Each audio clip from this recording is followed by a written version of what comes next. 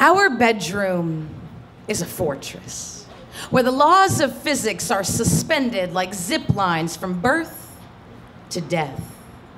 Here, in this place, we take quantum leaps toward intimacy with absolute zero hesitation to escape the everyday grind velocity. I'm never, ever coming down from this cloud 9.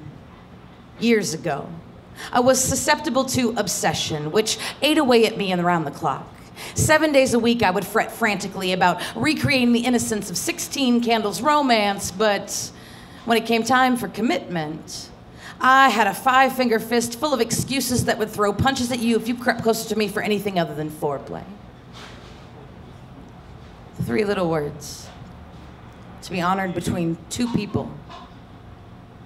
The one. She is the one.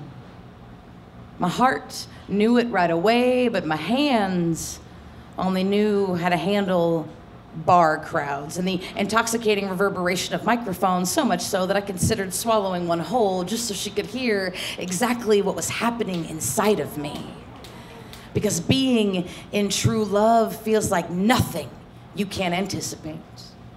When her arms wrapped around helium me, I couldn't remember what else kept me grounded all day long, and her hands were as soft as dove's wings, folding gentle as prayer into my own. Her kiss was as dense as mercury. My temper was tempered by her conducting touch. She regulated my heart, which is made of compressed glass, and it is able to take a beat and a beat and a beating before crumbling into a crumb trail from the birthplace of my burdens to the doorway of this sanctuary where I am cast into the depths with my anchor, and I can't remember what else weighed me down all day long.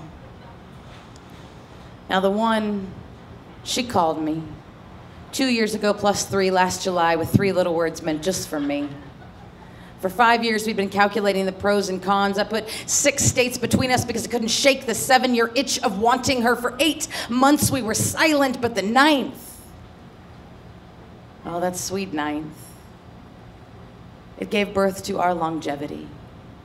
So I reached out across grateful divide, palms to the sun, 10 fingers spread wide, love's radiant refraction upon my reflection, the acoustics of her voice.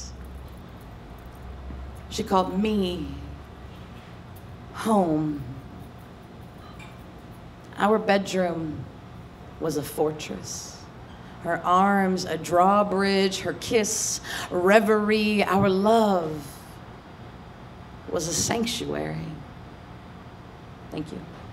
Woo!